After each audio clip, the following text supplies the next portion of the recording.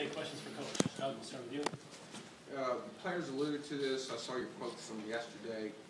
You indicated you were a little bit worried about the effect of the draft on your team. It seemed as if that was the problem. Yeah, I think at this time of year, all 16 coaches who are still playing have that in the back of their mind. You know, I mean, you wouldn't be human if you're 20 or 21 years old. You're not sitting there. I mean, we're taking BP yesterday inside, you know, because it's raining, and I know that everybody's like, you heard anything yet? You heard anything yet? You know, like that kind of stuff. I mean, you just wouldn't be human if it didn't affect you. So I just think it's a huge relief. Often is you know, the only day that it matters a lot is that day. But you know, you never forget it. But it's something really good to put in the rearview mirror too. I just felt like Adam is a really cool customer. He's somebody who's extremely mature, but I think we were asking a lot of him, you know, especially yesterday.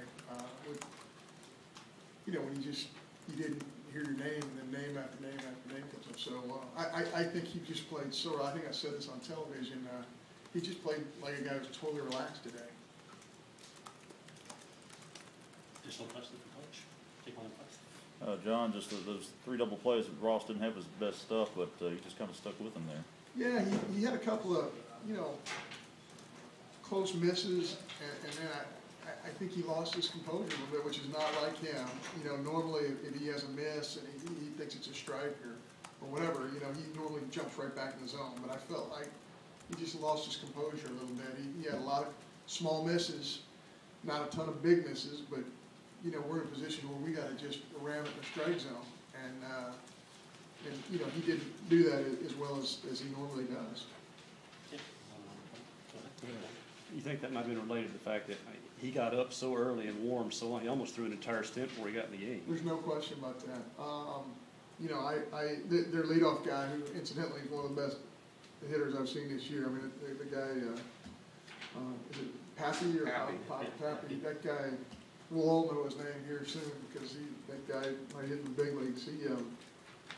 When we got to the top of their order, that's when we felt like Ross was going to, you know, come in for that 3rd time through the order deal. But when we stretched the lead a little bit, we were trying to get a little bit greedy in terms of how long we could keep Kendall in the ball game.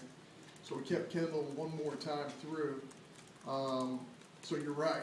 He kept getting up and then having to get down, and then up and then down because you know, we just didn't anticipate the fact that we were going to stretch the lead like we did.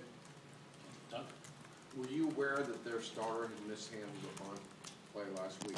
There was a little bit of that on our scout report that you know, from all the the scout reports that we got, there's a little bit of making field his position on there, and there's some guys on our pitching staff. And I'm sure the scouting report says make that guy field his position. But you know, those are the kind of things that sometimes that happen to younger players, and there's no question that guy is going to be a really good pitcher in one of the best leagues in America. And you know, you feel fortunate that you know that went our way. Did you know they threw 5 freshmen at you today? Yeah, I did not know that. Yeah, obviously I knew that the first guy, Waddell, was all 5 were freshmen. Yeah, I did not know that. Well, that really bodes well for their club. I mean, that's pretty impressive. John, it felt like early on that Kendall wasn't going to last very long. He got the 2 Ks in the first inning and kind of settled down from there on. Yeah, I think both of them were sliders, and I think that kind of springboarded them to the next inning. But yeah, we did not want to have to bring a Ross at that point in time, even though we did get him going there in the second inning. Matthew, got one. John, is there a different mentality that you tell your guys to go up to against a freshman pitcher? I mean, I know you do it for righties and lefties. Do you do it for younger guys in this type of a scenario? You know, that's part of the discussion. It's part of the scouting report. But, you know, I don't think it's a big factor. I mean, there are times where a freshman can be, you know, as good as a senior. So, but I thought I thought the Waddell kid did not lose his composure, and I thought he kept attacking the strike zone, and I thought he, you know, after that first inning, I thought he pitched pretty well immediately after that. You used the bunt game again, the usual, not just for sacrifices were hit. Was DeMarcus still in the box when he made that? That was almost a softball type bunt. Yeah, DeMarcus, I think we ran a 3.55 first base, which is special. Armstrong had one where he ran a 3.60, but it was money right back to the pitcher and he made that play. But yeah, I mean, that's part of our identity. We use that word a lot in our program. We don't want to step outside of our identity. We want to do what we do. And certainly those guys are guys who can use a short game. In the front.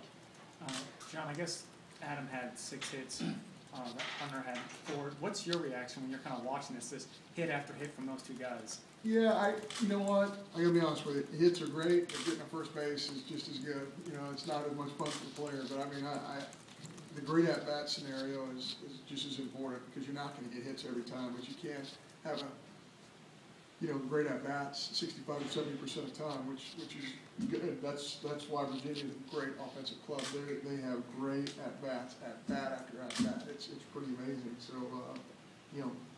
I thought we had some good fortune. I thought they hit a ton of balls really hard that could have been hits. Pirtle makes 2 great plays in the 9th.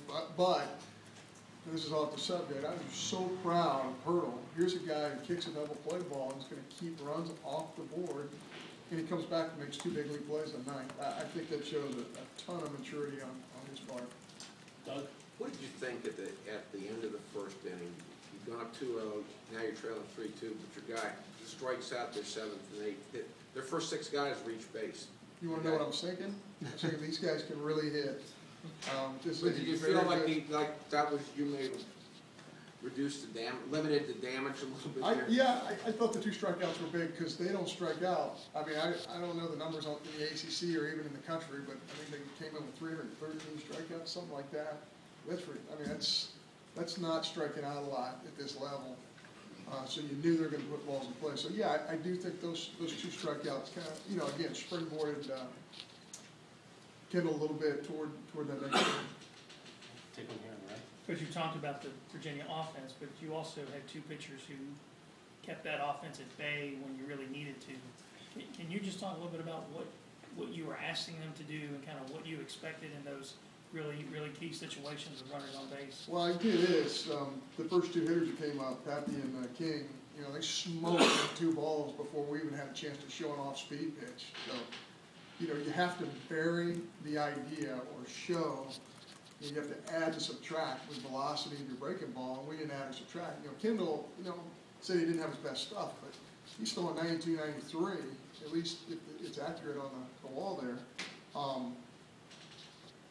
That's pretty good stuff, and I think that's the kind of stuff that hitters like Virginia should really get to good fastballs. So our plan all along, sink it, move it, get beneath. I wish Kendall would have thrown a ton more 86, 87 with sink. Instead of 92s and 90s that are really fine and hard barrels. And I thought as it went on, after that first inning, he was able to add and subtract, and I thought that helped him. Take one in front. John, you're going to go through and just kind of look back at this game to figure out who you want to start tomorrow, or do you already have that made up? Well, Butch and I have not even talked about that. We always start with the bullpen, and of course having fresh Jonathan Holder's going to help. We really wanted Gerardo to have that extra day since he pitched, threw so many pitches on Monday. I thought that was big. With the amount of outstanding left-handed hitters Virginia has, the ability to put him on the sideline just one more day. And it's a longer day too, because we don't play till tomorrow evening. I think that was really important. But, to your thoughts about starting guy, we're going to have to wait until we get a chance to talk about that a little bit. Adam, did you have one? Okay, we'll take one here.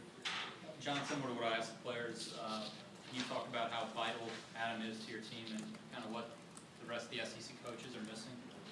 I made a comment that I was disappointed that he was not an all-SEC player, and that's nothing against the kids who made it. I just, when you get a chance to watch this kid perform for 3 years, I think he's special, and I remember, Kendall made the comment that individual honors aren't what we're all about, and they're not, and he's such a selfless kid, it probably didn't matter to him, but I just, I thought he was deserving, but, those kind of things happen. I've seen in our league, just like the ACC, I've seen kids who didn't make All-SEC make All-American, with one of the 10 All-American teams that are chosen, so hopefully, that might happen for him. Take one in the back. Paul. Coach, 20 hits, 11 runs, and now you're one game away from the College World Series. What do you tell the players about tomorrow? Well, it's just grind. There is no World Series. There's no ninth inning. There's just the first pitch that's going to be thrown, and we better go to the bottom of the zone with movement, or they're going to hit the daylights out of it. And we better have great at bats to give ourselves a chance to score. You can't think like that. Now, our kids will go back and they'll tweet and communicate and all that stuff. And that's fine. But when we get in the trenches tomorrow, it's just every inning, it's every pitch. If you look beyond that, you're crazy because you're playing one of the great teams in college baseball. Take one last question here. John, did you see your players adjusting to maybe the way this park plays? Looks like the ball carries and a pretty firm surface as well. Yeah, I think it plays quick in the outfield, and I think it does carry a little bit better than our plays for sure. And again, Virginia has some hitters who can make the ball carry pretty darn well too. So I'm not seeing it play as small as our players do, because I still think it plays a pretty big ballpark. But I think they enjoy the surroundings. It is a beautiful ballpark, and that big hitter's eye is something we don't have, as Hunter mentioned. We don't have the big hitter's eye, and our hitters make me aware of that almost every day. But I think when you haven't seen something, like if you haven't played at Virginia, that's always a thrill for players to go experience something they haven't experienced before.